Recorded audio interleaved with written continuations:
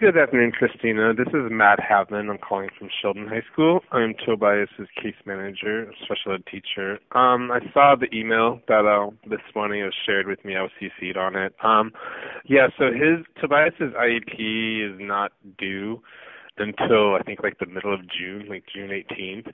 However, we can hold an IEP meeting whenever you would like. So I don't know how your calendar and your work schedule works for this week. Let me pull up my calendar really quick. I'm pretty open this week. We could possibly meet Thursday or Friday this week at 3:40, or let me just check next week. Or we could meet Monday or Wednesday next week at 3:40.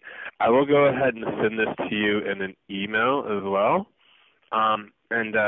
Just go ahead and call back to discuss where we're at with Tobias at the term here.